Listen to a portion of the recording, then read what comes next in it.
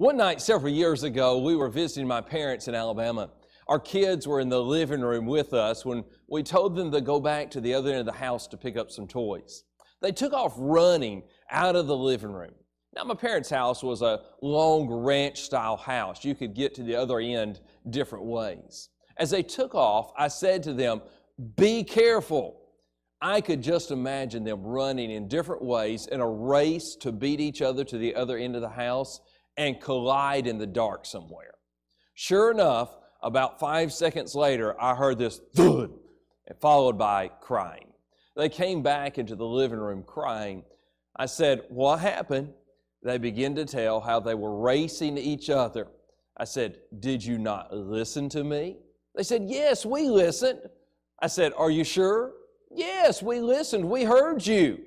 Then I said, "Did you fail to take heed to what I told you?" Of course, that is the case. They heard me. They failed, though, to do as I said.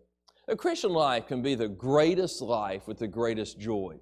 But the Christian life can be a life of heartache and pain as well. It can be a life of misery. If we want to experience the Christian life that is full of joy and avoid the pain and suffering, we must take heed to what God tells us. In John 15, Jesus has been telling his followers what they should do. Then, in John 15:11, he says, "These things have I spoken to you, that my joy might remain in you, and that your joy might be full." Jesus said, the things I've told you will help you experience joy.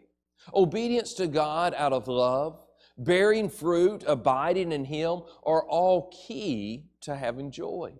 It's when we do not take heed that we miss out on joy. Psalm 107:17 says, "Fools, because of their transgression and because of their iniquities, are afflicted." Afflicted means troubled. We are warned that when we ignore God's instruction, we will deal with trouble. Proverbs 13:15 says, "The way of transgressors is hard." Living in disobedience creates hardship. Living as God says puts us in position to experience God's joy.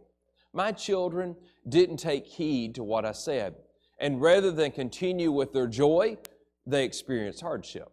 As Christians, we must realize that what God tells us is best and will provide the path to joy.